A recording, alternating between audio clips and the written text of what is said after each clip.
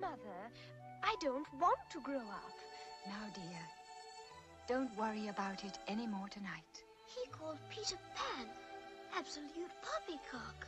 I'm sure he didn't mean it, John. Father was just upset.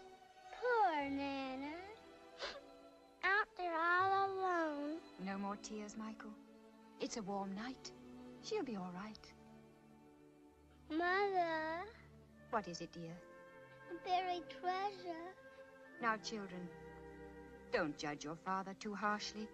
After all, he really loves you very much. Oh, don't lock it, Mother.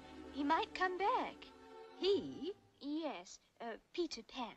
You see, I found something that belongs to him. Oh? And what's that? His shadow. Shadow? Nana had it. But I took it away.